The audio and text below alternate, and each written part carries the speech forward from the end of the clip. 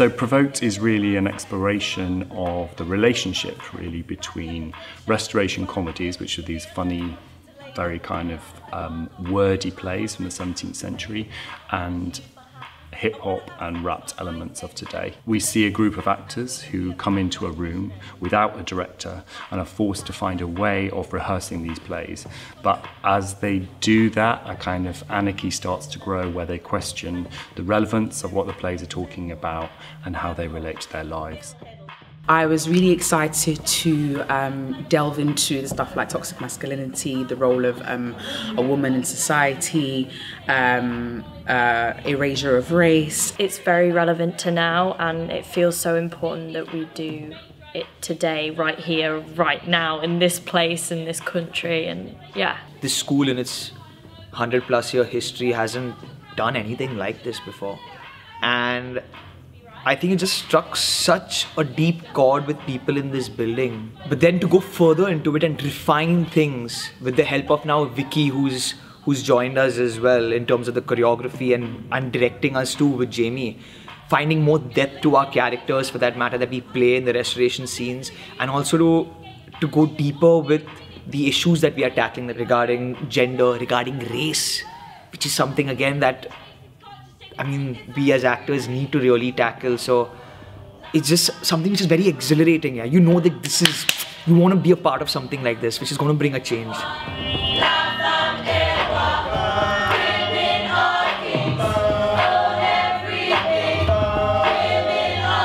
Restoration comedy is one of those things that you always touch upon as part of your drama training, and there's a really good reason for that in lots of ways, in that it requires this incredible technique, ability to kind of dazzle verbally, a kind of very specific physicality, but also in terms of the modern world, the plays also contain really old-fashioned views. So for me, what was really exciting and really important was to show that there's good in these things, and there's lots of things we can learn from them, but we have to see them in a new context. So it felt for me a very exciting way of exploring really important questions of today that feel very relevant, but also in relation to the reality of a drama training. For any actor to go, okay, if I approach this part, what could I bring of myself, and what are the things about this text or this story that actually I don't feel are relevant to my life?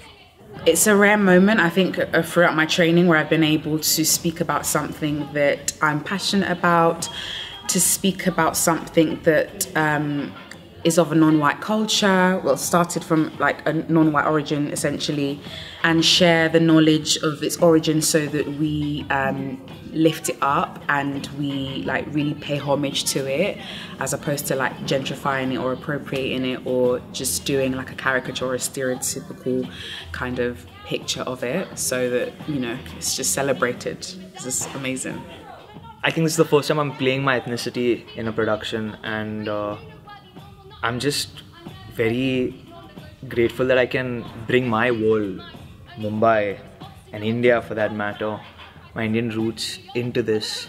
It's about a group of people coming together from all their different backgrounds and all the different places they've come from, and like all the different life experiences, and finding like a place together and like a way of working together, which I think is really exciting.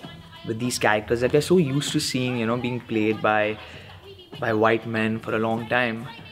And when you see it being done by these other actors with their cultural backgrounds, it just brings your world closer. You understand different cultures, you understand different beings as well.